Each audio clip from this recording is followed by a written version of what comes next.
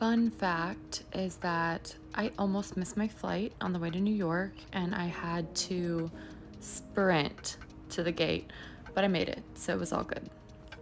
We did a lot the first day, so we went to Rockefeller Center and I did not skate because I'm uncoordinated, but I saw a lot of people fall. We went to Patrick's Cathedral, you can see here. We even went inside.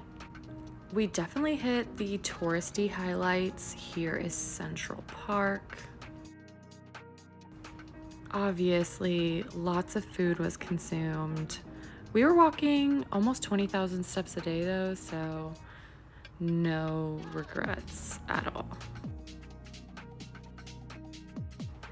If you want a contact high, Times Square is the it spot, no lie.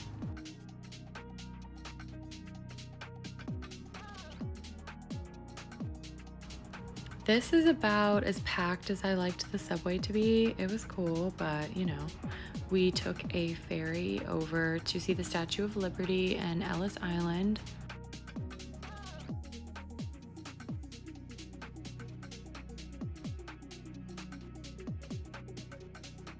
Here she is in all of her glory. I mean, wow.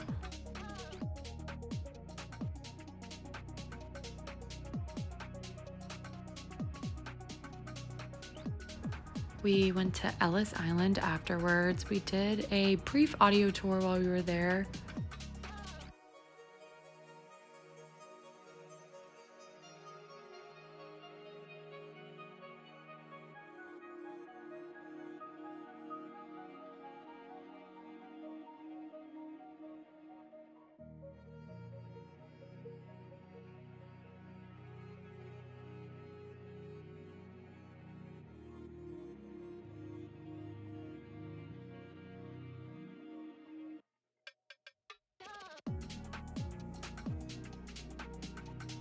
Had some pizza, and then we saw the Broadway play Moulin Rouge. 10 out of 10, like my favorite part of the trip. We headed to the 9/11 memorial the next day, which was a very somber experience. The whole area had a very calming, water flowing presence, so I'm glad that we were able to see it while we were there. The last time I was in New York, only certain floors of the Empire State Building were open, so I got to do a tour of the whole thing, including the top observation deck, so that was awesome.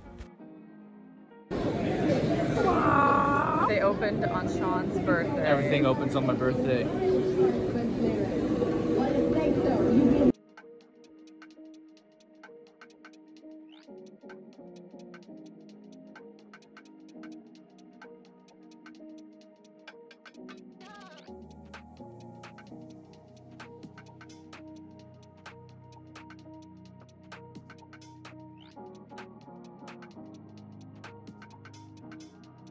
Sean and I took a walking tour about 1 mile in the wrong direction. Whoops. My cousins arranged this trip actually for my 92-year-old grandmother, so we did take her on the open bus tour, which was perfect for her. Honestly, I was not going to say no to riding on a bus for a little bit since we had been walking so much.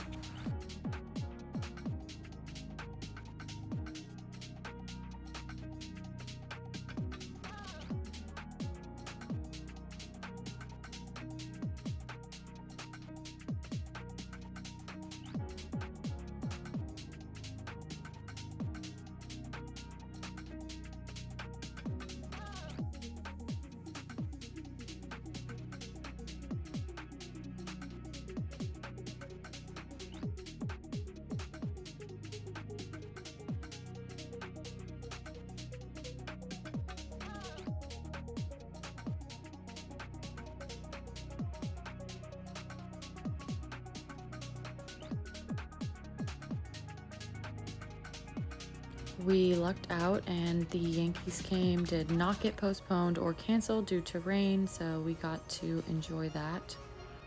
I'm honestly thoroughly missing getting fresh bagels every morning. That is all I have, so thank you for watching.